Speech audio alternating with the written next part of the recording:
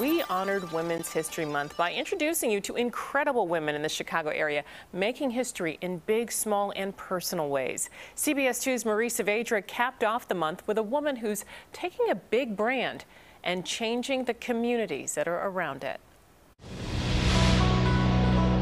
A basketball team with a legendary legacy. The Bulls are a cultural touchstone that help make Chicago, Chicago. Connecting the franchise with its city is a big job, and it belongs to Erica Bauer, who boils it down to one question. How do you maximize the influence of a sport like basketball with a brand like the Bulls to create a better Chicago?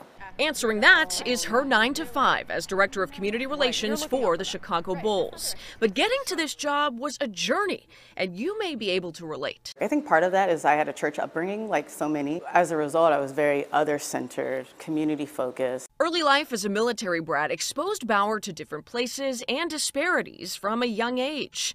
She was drawn to studying data about healthcare and education, getting her PhD from the University of Illinois, Urbana-Champaign.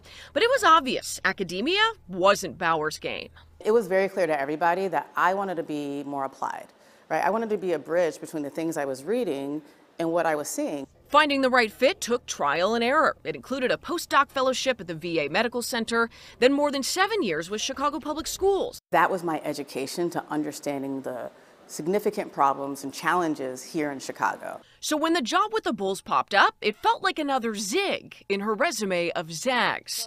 But Bauer was eager to build something new.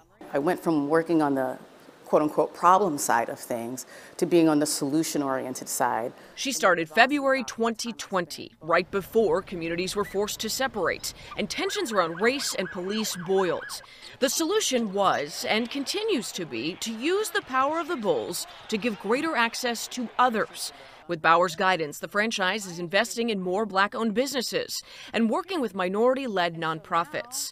They're aiming to fight big issues like gun violence prevention and a lack of mental health care by partnering with more than 50 schools on art projects, field trips, even funding iPads. When we get the thank you letters, the change that is happening now, for me, is enough because that's enough to change history.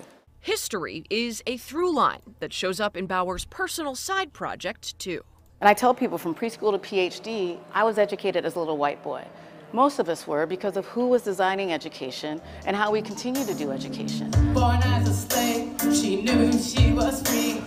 1849, she escaped slavery. So she is writing, recording, and performing girl power songs, highlighting Black women that change the world in quick but memorable music for kids. My goal is to get in front of as many children as possible so that they too will grow up knowing more about Harriet Tubman and Bessie Coleman and Rosa Parks than they do about Yankee Doodle and marrying her lamb.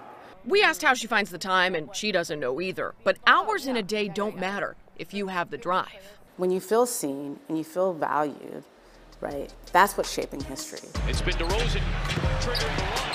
That is Bauer's life work in a big job she never saw coming, to impact Chicago in the way she's always wanted. This is a job where I'm able to put all of those things together, and yeah, it's a great fit because of that. At the United Center, Marie Saavedra, CBS 2 News. To see all of our stories throughout Women's History Month, head to our website at cbschicago.com.